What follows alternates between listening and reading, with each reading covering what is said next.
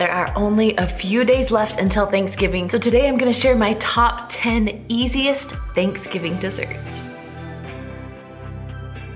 Now, I'm excited because it is Thanksgiving.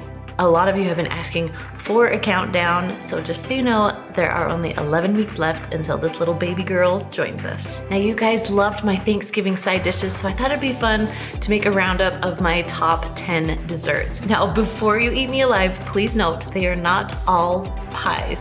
My kids actually don't love pies, and I like different desserts too on Thanksgiving. So there is a large array of desserts that work perfectly for Thanksgiving, and if you've only had pies for Thanksgiving, it's kind of fun to try something new. All right, if you're ready, let's just jump into the recipes. The first recipe I'm making today is called Apple Slab Pie. I really love this recipe because it serves a lot of people and bakes on a cookie sheet. First, you're gonna start with some pre-made pie crust. You can make homemade, but we're all about easy. We are about easy. So we're gonna do the pre-made. It comes with 2 pie crusts, and that's what we wanna use. We're gonna use all of that. So we took it out of the refrigerator. You're gonna open it very carefully. I let it sit for about 20 minutes before I started rolling it out, because if it's really cold, it's gonna break apart. Yeah. So add a little flour, mix this around. Now, while I am rolling this out, do you want to make the spices that filling? go? Yes. So we have sliced up 4 Gala apples and 4 Granny Smith apples. So we have 1 cup of sugar, and I'm just gonna add all the spices and things to the sugar, and then we're gonna add it to the apples. So the first thing I'm gonna add is 1½ teaspoons of cinnamon to our sugar, and then a 1/4 teaspoon of salt, a 1/4 teaspoon of nutmeg, and a 1/4 teaspoon of allspice. And kind of give it a little mix. Okay, so to this sugar and spice mixture, I'm going to add 3 tablespoons of cornstarch. Now that sounds weird, but I'm telling you, it tastes. It's gonna make all the flavors stick to the apples. Exactly. So that's what we want. Exactly. And then just 3 tablespoons of flour. So as we're mixing this around, we also want to add just some lemon juice to the apples just to keep them more fresh, and it kind of gives it a good little flavor. So I'm gonna add 1 tablespoon of lemon juice just over the apples. And then we are going to add in our mixture to the apples.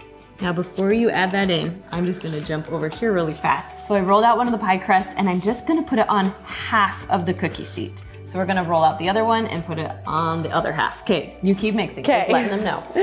Okay, so I'm just gonna add this in to our apples now that it's all mixed together, and just stir it together. It's already smelling like Thanksgiving in here.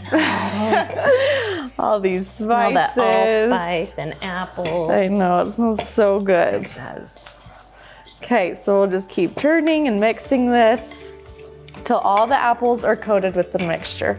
We should have 2 people in the kitchen all the time. I know. It just needs to happen. For every Thanksgiving. I guess for Thanksgiving. Yeah. We can help each other.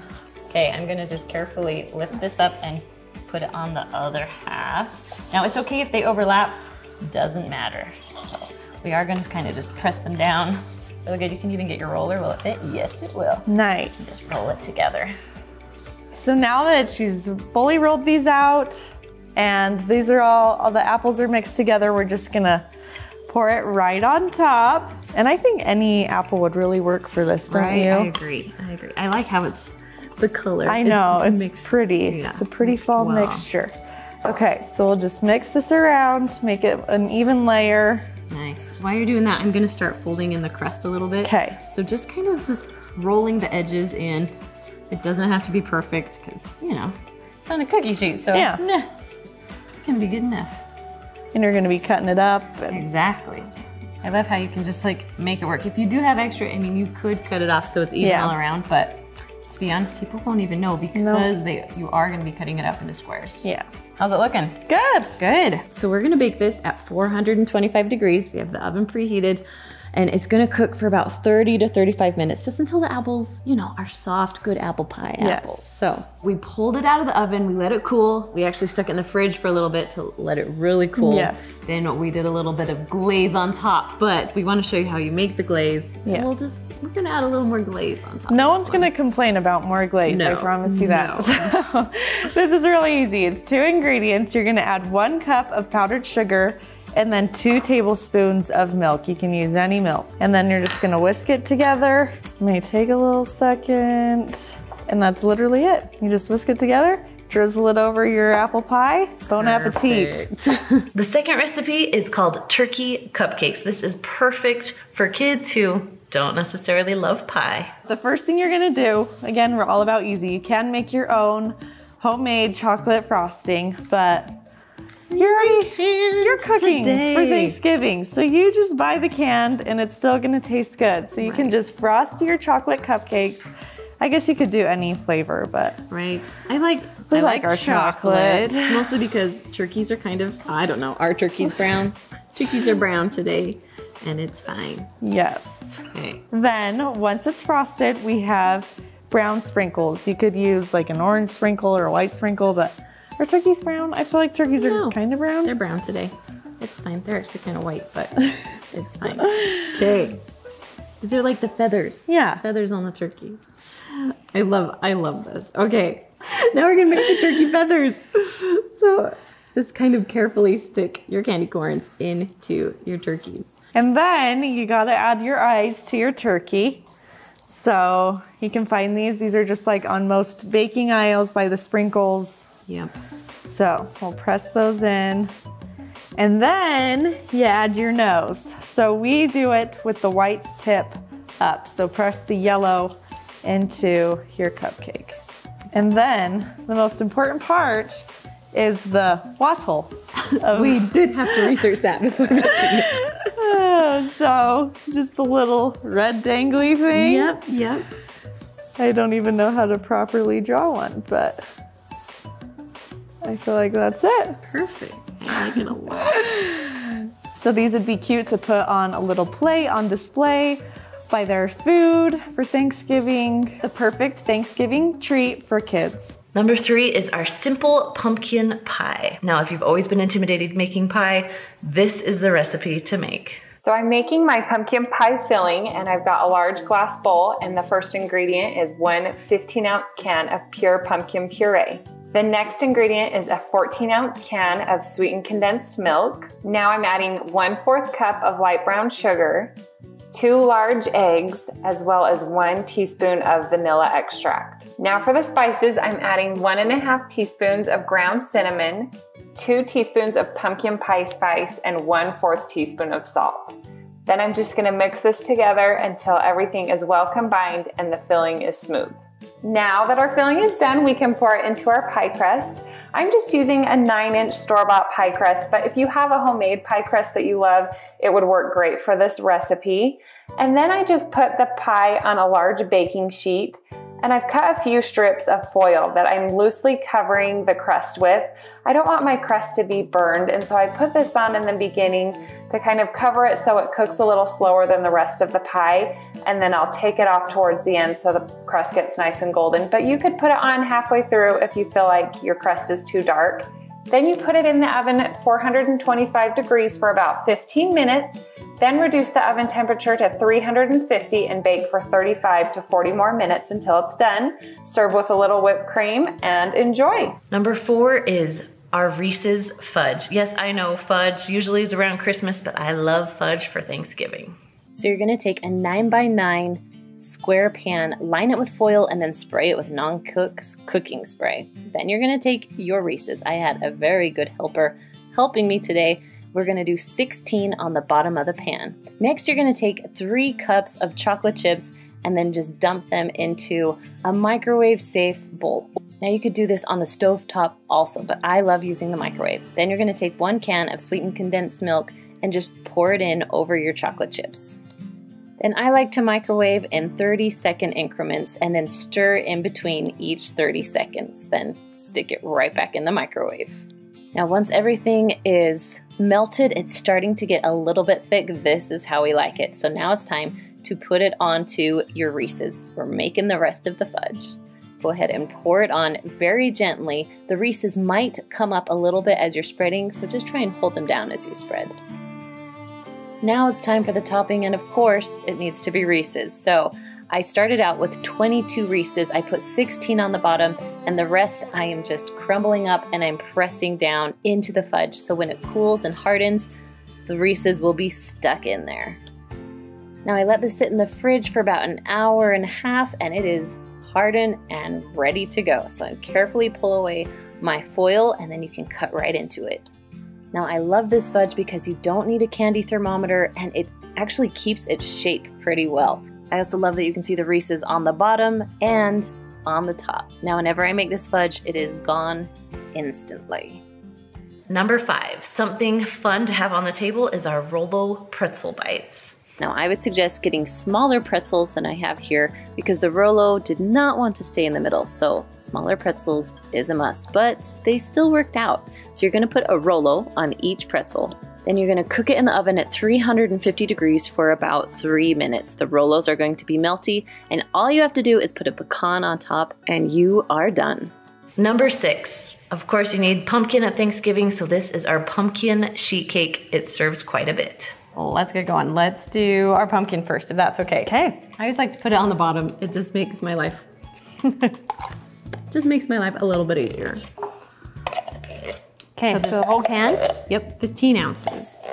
and this is pumpkin puree, not pumpkin pie filling. Yes. Okay. And because a Corona pumpkin is a little hard to find, so Yeah. And fall time. Right. So if you want pumpkin right now, go grab it while it's still available. Okay, then we're just gonna add in 4 eggs. There we go. And then I'll let you add the others while I mix. Okay. So then we're going is this 2 cups of sugar? 2 cups, yep. Yep. Now it sounds like a lot, but you got a lot of pumpkin in there, so Yeah. you need some And sweetness. it's for a whole cake. Yes. So that's good. And then oil, we've just got 1 cup of vegetable oil that Yep. we'll dump in there. Now you can put this in like your stand mixer, or, Yeah. you know, but we're just doing it this way by hand because sometimes it's more fun that way. Right. We'll work out while you are getting ready. Go. So now we've got to add some seasonings to it. We are going to do 3 teaspoons of cinnamon. So it seems like a lot, but remember this is a big cake. Yes. And then we're also going to do 1 teaspoon of pumpkin pie spice. So if you don't have pumpkin pie spice, you can add in a little bit of nutmeg, a little bit of cloves. If you Google how to make your own pumpkin pie spice, it's super easy. Yes. Okay, and then we've got to add in some baking powder, some baking soda. So let's see, baking powder, I've got 2 teaspoons. Nice. And then baking soda, we've got 1 teaspoon. And then just a little bit of salt, 1 teaspoon of salt. Nice. Okay, mix that in, and then our last one is the flour. I'll pass it to you. Thank you. Sorry, Okay, I'm so gonna mix. it's just 2 cups of flour, which means this is gonna be a really moist cake. Nice. Which is what I like. Yeah. Almost like fudgy, kind Yeah. of. Like, I don't know how else to describe it. I love like the dense, I don't know, Pumpkin. it's just so good. Yes. All right, mixing this in. And you almost need a bigger bowl. I probably do. Sorry, I'm getting flour all over you. Totally fine.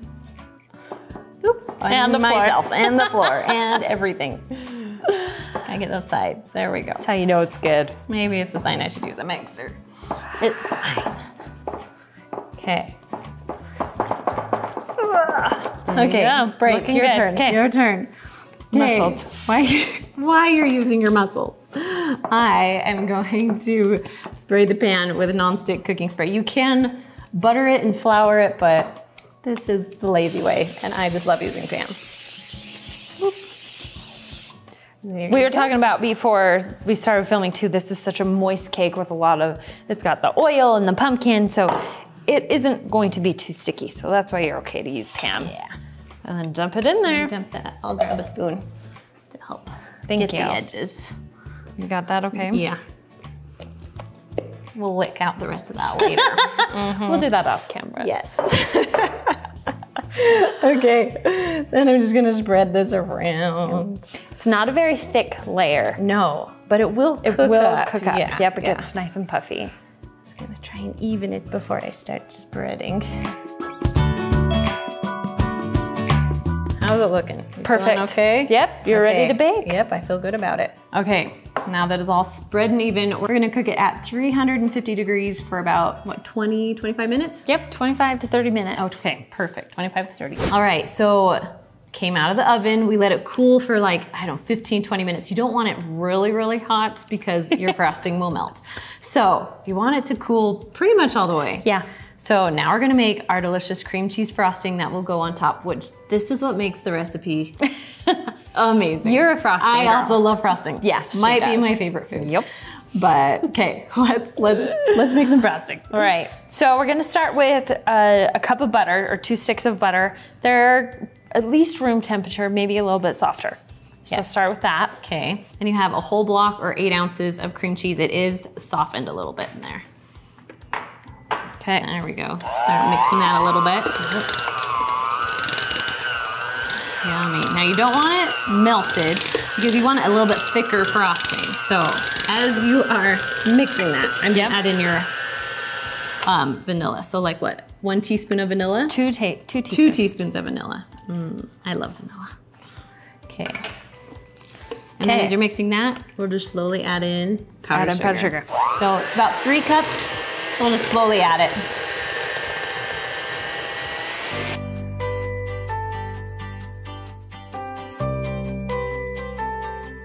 Okay, it is really thick. So we're just gonna add just a little bit of milk just to thin it out just a little bit. So I don't know, like 1/4 cup or so? Yeah, 2 tablespoons, and then just kind of play with it, see what you need. Yeah.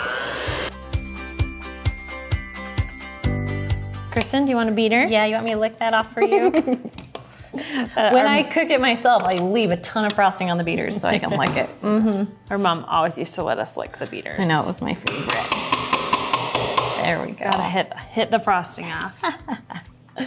All right, if she goes and washes those, I'm gonna start putting the frosting on.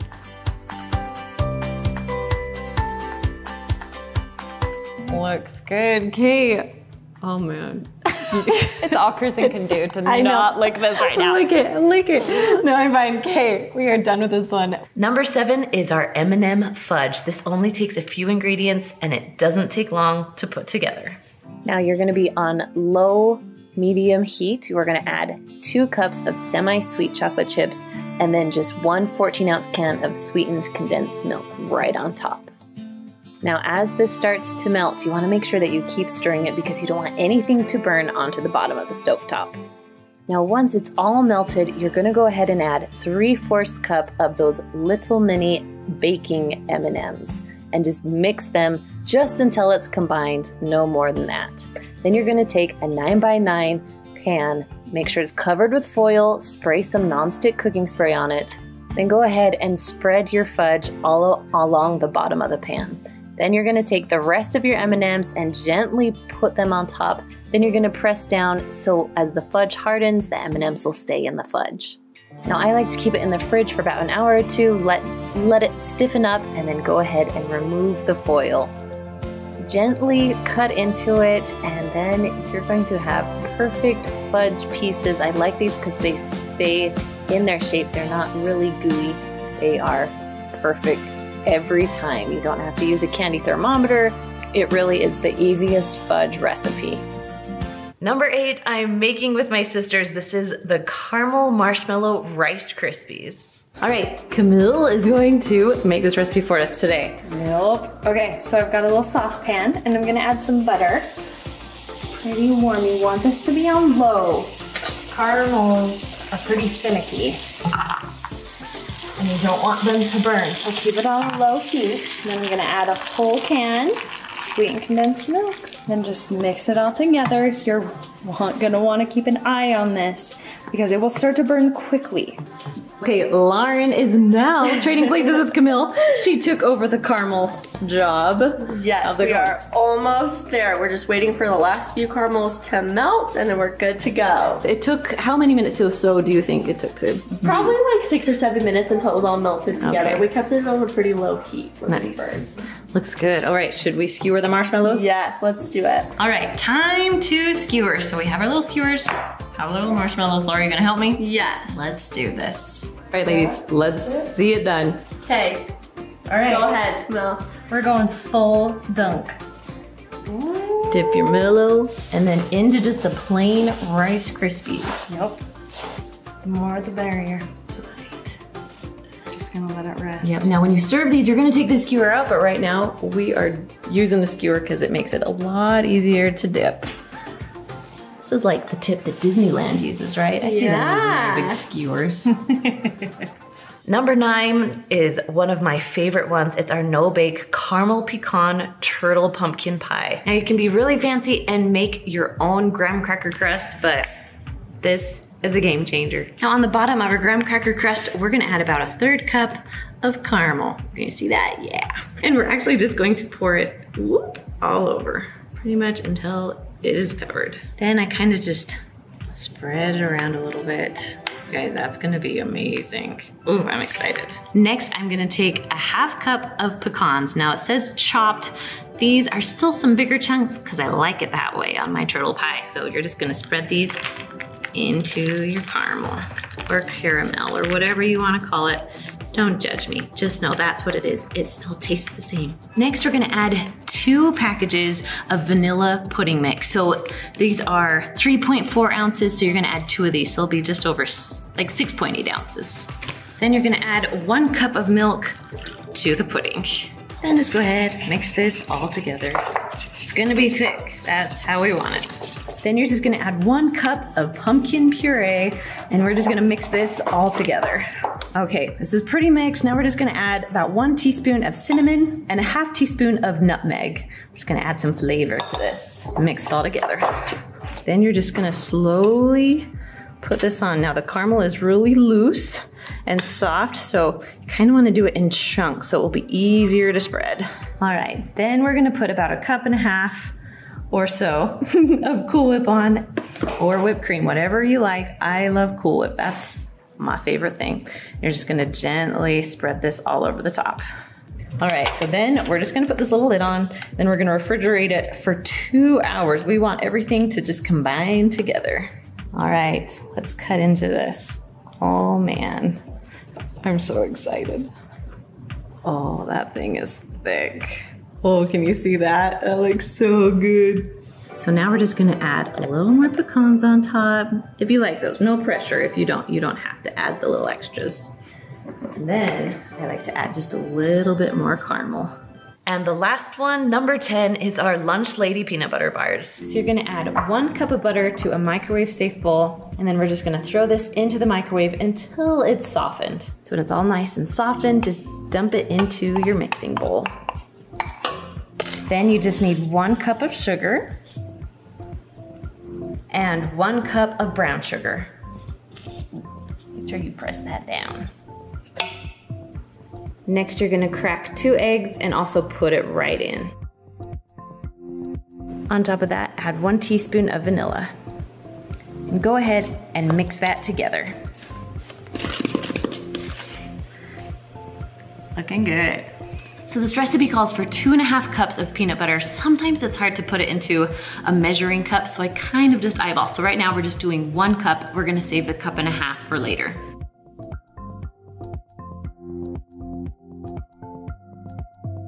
So next we're adding 2 cups of oats.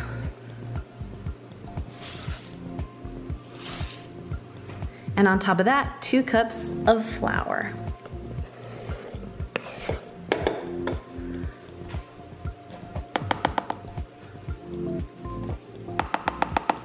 And last, you're gonna add just 1 teaspoon of salt and 1 teaspoon of baking soda. And mix it all together.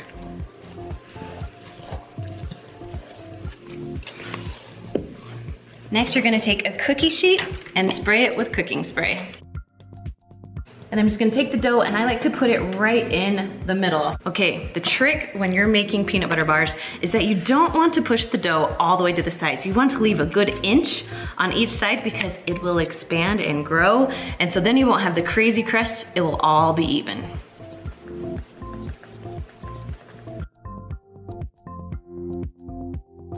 Okay, they're all ready. We're gonna bake them at 350 degrees for 15 minutes.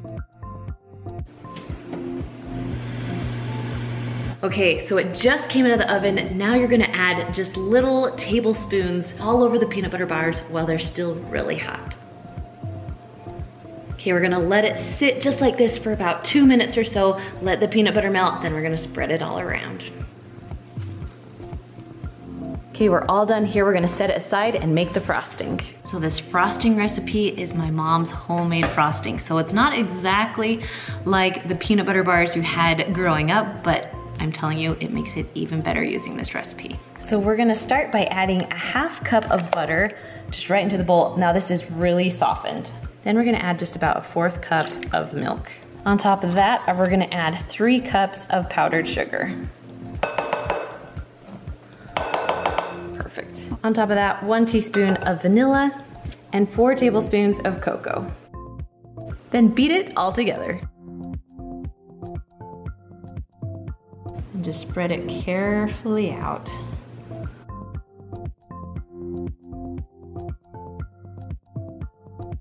Now, hopefully your week won't be too stressful. This week has actually been pretty crazy for us. We've had a lot of sickness, including strep. And then Sarah came out of her room saying, "Mom, I'm a mermaid." There are no words. There are no words. All right, guys, I hope you have a great Thanksgiving. If you need some side dish ideas, I've got some good ones right up there. I'll see you next time. Bye.